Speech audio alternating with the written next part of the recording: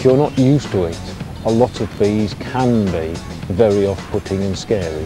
Bees are not aggressive. They're no more dangerous than a cat, a dog or a horse. And the sting is their last means of defence for the colony. In few people, and it is only a few people, that can throw a very sudden and violent allergic reaction. And it can be potentially fatal. Although I think insect bites in this country probably kill far fewer people than something like eating peanuts. If somebody sees a swarm or a colony of bees, the last thing you want to do is to go and start handling it and messing around with it. The best thing to do is just to walk away very calmly, slowly and gently. People get very frightened of bees en masse, largely due to ignorance.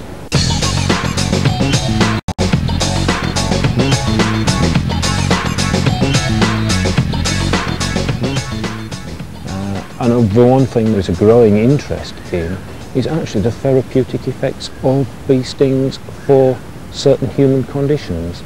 My biggest problem when I'm actually doing apitherapy, or particularly bee venom therapy with somebody, is persuading a bee to sting. This is the bit of bee venom therapy that most people are very wary of.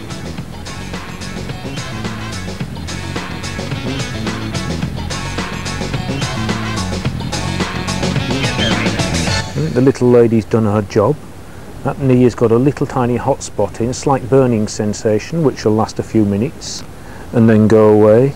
But before you contemplate doing this at home, you must make sure that you've seen a doctor and got the necessary antidote kit.